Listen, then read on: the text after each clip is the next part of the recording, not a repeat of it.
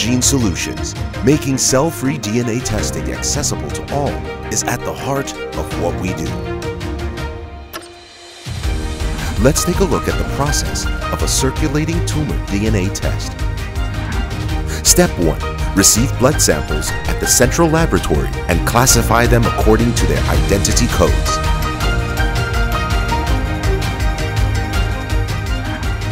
Step 2. Separate plasma from blood.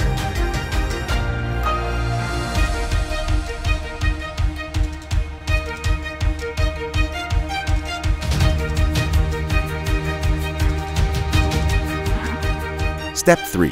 Extract cell-free DNA from plasma.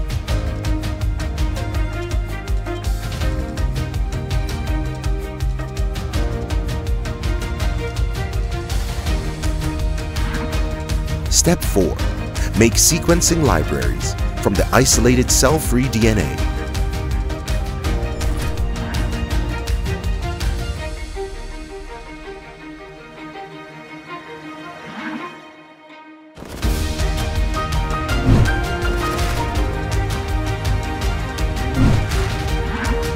Step 5. Apply next-generation gene sequencing, featuring ultra-deep coverage at over 20 million leads per base.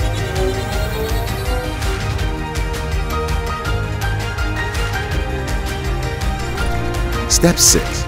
Use machine learning algorithms to detect circulating tumor DNA and predict tumor locations. Step 7.